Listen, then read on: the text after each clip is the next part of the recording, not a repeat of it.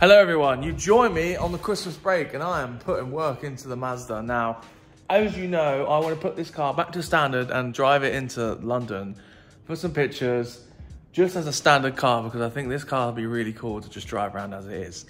Basically, I've nearly pieced together pretty much everything we need for the car. Now, what this car needs now is the brakes putting on, making some brake lines, putting the new brake lines on, the Flexies that we've got here from HEL. I want to put a new fuel pump and fuel filter on it. And I've got a set of tyres to put on. So pretty much everything is there. And then technically I can drive on the road because it's MOT and tax exempt. And ULEZ exempt. So there's not much stopping me. I know everything is quite old underneath there, but there's not really any play in the suspension. Like, everything is sort of tight and it sort of works. It runs sweet now. I did actually put some new leads and plugs on. New leads and plugs came off a Mazda 929, a later model, like a late 70s model. They fitted straight on. The gaps on the spark plug started playing up about an hour after I finished the last video on the running issue. But even with this funky carb, it is working very nice right now.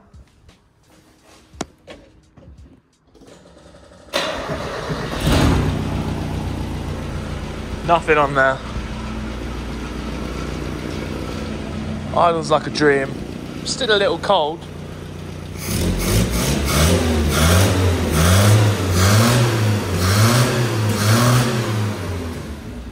So yeah, that's a drivable engine.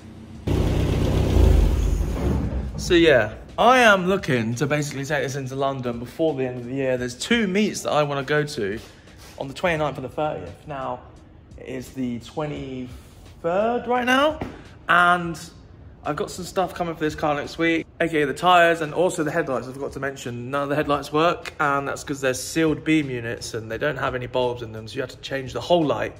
So I've got a set of those coming, and it should be able to drive on the road, like literally. The only thing that this car doesn't have is heaters. Now, 29th and 30th of December, very cold in the UK. Now, what I'm gonna do is just put a coat on so we don't have to worry about that sort of thing. So knowing all that, I'm gonna make some brake lines and I'll catch up with you when hopefully it's stopping. A couple of days gone by, got some stuff done, finally. New braided brake lines from HEL. They are in, 2 on the front, 1 on the rear. We've got the calipers that were rebuilt. They found some shims and sent them to me. This is what we was missing. So they found some, bought them and sent them to me, which I guess is greatly appreciated. Glad we got them now, but it was hard work to get them. Anyway, front to rear brake pipe. Well, I put a joiner on here because it's good upwards of here, and I didn't want to take all the heater blower out to get the original line out, but it's fine from here backwards. Used all the original clips and stuff. It looks really wiggly, but that's just the shape of the car. Got all the bleed nipples freed off, new brake lines on the back, new HEL braided brake line here. Thank you to HEL again. They sent me out some extra consumables that I needed last second, and yeah, thank you for them because they got it out to me before Christmas. So shout out to HEL, go follow them. Tires, tires, tires. It is so windy today and it's doing my head in. I do apologise. I hope you can't hear it as well as you could in the last video, because that really annoyed me when I was editing it, but I do apologise. These tyres, they're a little smaller than the originals. I thought that 165/14 meant 70 profile. Turns out it means 80 profile. So I got 175/65, which is the same. It's literally like 1 mil difference between 165/70 and 175/65. It's basically the same tyre, just this one's a little more square. But turns out it's 10 profile too short anyway, so I didn't realise that until they were on. It's not the end of the world, because when this car does get lowered, these will be a lot closer to the wheels that I will be running on there. So if I do want to take the wheels off, I will be able to use those wheels and drive low. So it's not the end of the world. It will just look ever so slightly goofy at stock height. I don't think you'll notice too much. And now I'm gonna bleed the brakes. I ordered the headlights, which are here, paid for extra postage of them. I thought we needed 7-inch sealed beam headlights. Turns out we needed 5.5, I think. stitch myself up, because now I don't know if I'll make the meet in London because we've got no headlights. The bulbs in these headlights are dead, and if we ain't got any headlights, we can't go because the meet is in the evening and everything gets dark very early. So I'll see if I can order some now and potentially get them before the day comes. Headlights sorted. Now, I wasn't thinking I was going to get any headlights between now and New Year. And turns out, my local Bedford Battery, thank you Dave, he has sorted it out. Got myself a set of 4 headlights, brand new. They are a little different in, like, whatever you would want to call that. The pattern on it, these ones look loads better. But these ones are obviously just reproduction. They're only working on full beam. Maybe it's a relay or something that's going weird, but obviously they're all brand new bulbs. Everything just plugged in, but they only work on full beam. And, well, I don't know why, but they work. They're probably still a lot less bright than all other LED vehicle headlights on the road anyway, so I'll just use it on full beam headlights, to be honest. If everyone else is gonna blind me, I'm gonna blind them, you know what I mean? Got my little brother here to bleed the brakes for me. He's really happy. I'm just gonna put the carb on, put all that back together, wheels on, and take it for his first maiden voyage home. Hopefully everything's okay. I've leak checked everything, I've bolt checked everything. Everything seems spot on. So, first maiden voyage is driving it home. Let's see how it goes. Stop flashing the lights! Trim's on. I got tyres all mounted, lights work. I took the anti-roll bar off because we was missing this bush here. Cable tied this trim on. It's ready to go. Tyres don't even look bad after all. Yes, there's a bit of a gap, but no, you're not going to be able to see it on camera too well, but it's fine, it's fine. The front will come down a little bit once I've driven it anyway, so yeah, let's film it coming out of the workshop. Come on, get out of the car. You've got to film. This is your job for the rest of your life. When we're YouTube millionaires, you just broke the trim. Oh, just spent ages cable tying that up.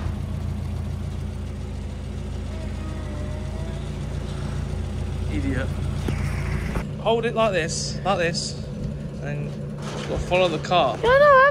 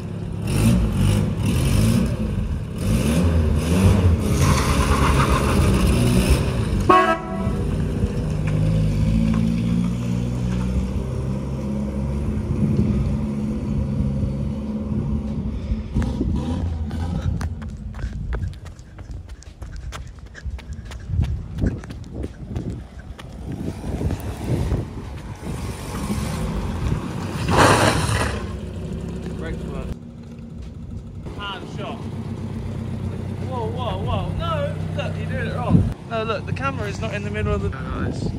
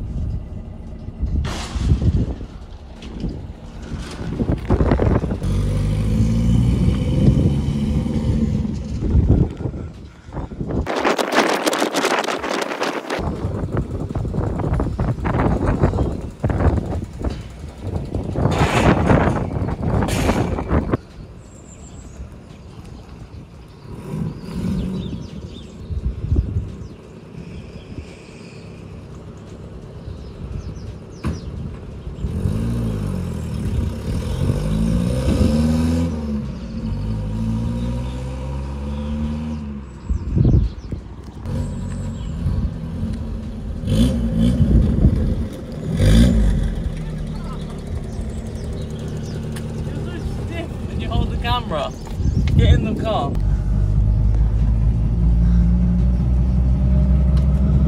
This is the first drive ever on the road. We're probably going to hear random noises.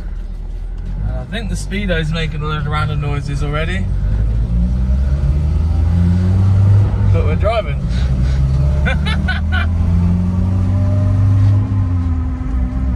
Oh, you hear it? Yeah.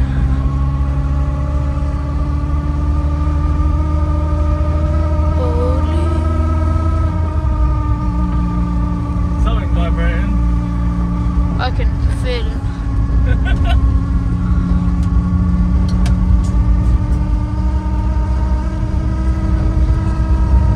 Oh, look, feel the speedo. Look at the speedo. It says we're doing 80 mile an hour. And we're not. We're doing about 20. So the speedo cable is about to explode and snap. Drives alright other than that. We've got good brakes. Oh! They fixed it. The speedo's back to normal when I slammed on the brakes. Oh, maybe the speedo cable was a bit seized. They thought we was going a lot quicker than normal. Look at the wipers. These are the 40-year-olds wipers. Look at the 40-year-old wipers going 100 mile an hour. They're doing great. That's sweet other than that.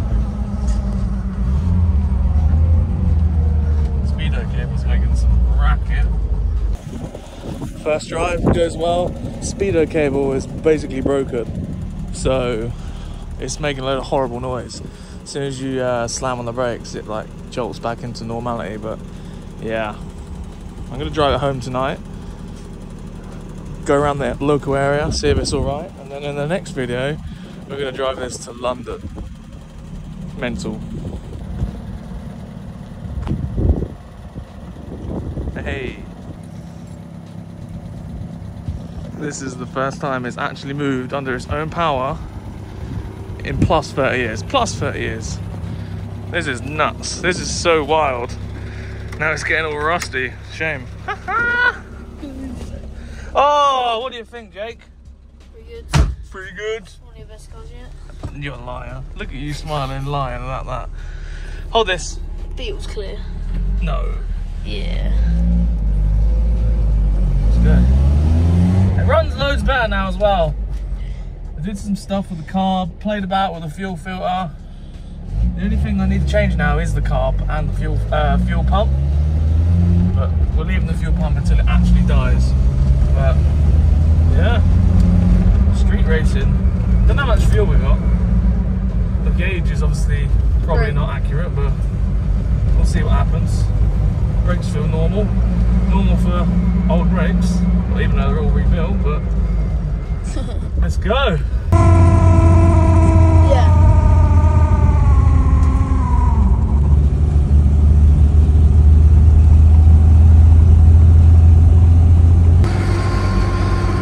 Done 5 miles already.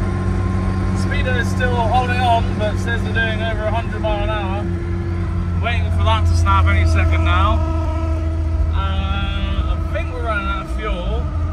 Found out that it's actually a 4-speed, not a 5-speed. Oh, but Speedo's gone back to normal now.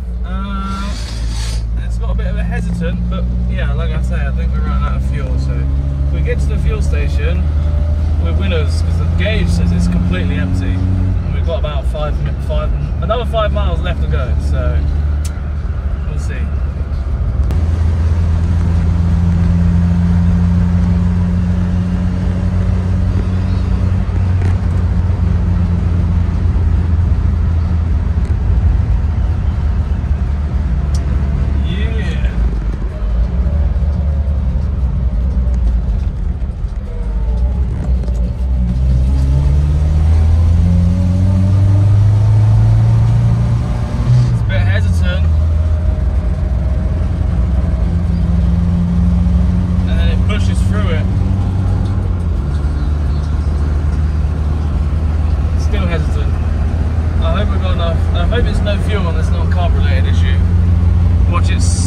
To 100 mile an hour here. Oh, that's not even going to do it.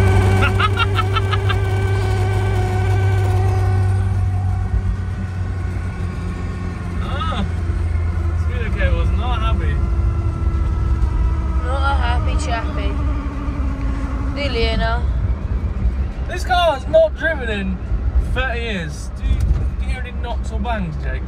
No? It's mint. It's actually really good. I'm impressed. Smooth, comfortable, no knocks. Steering's not straight, but they pretty much drive straight. It's quiet. On my way to the petrol station now. Horn works. What?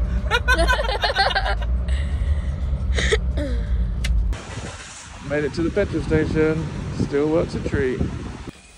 Right, filled out with fuel.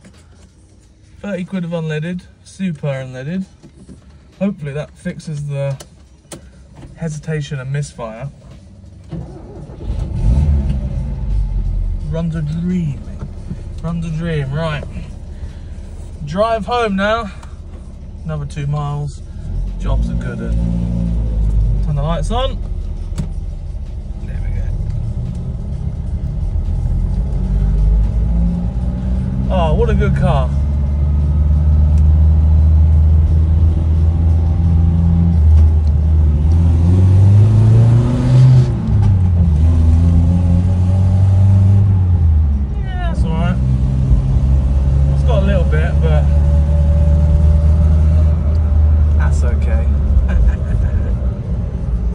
Racing.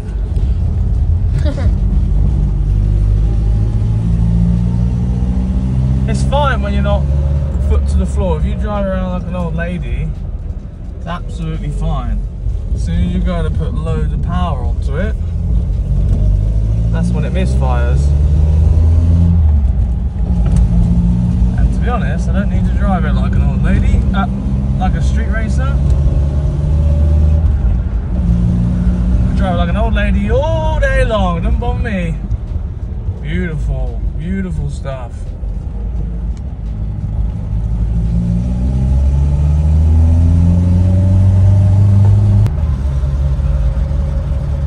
Oh. It's misfiring now. Yeah. I reckon that fuel pump might be giving up under obviously driving conditions, because it's making loads of noise. And that's the only thing I haven't changed. But it's alright. Drivable, I think. Don't know. Your camera holding skills are never very good there, Jake. I've only got one hand. You've got 2 hands. You can put the camera down now, it's fine. That is me driving the car home for the first time. Whether it lasts all the way to London, we'll see. I'm going to drive around the block and stuff tomorrow morning and see if it's okay. It has a random misfire, but I do believe the fuel pump might be overheating, that's why. So, yeah, drives good nonetheless. Stops well, does the whole lot. What a good car. Anyway, thanks for watching. It was a short one, but yeah, thank you very much. Goodbye.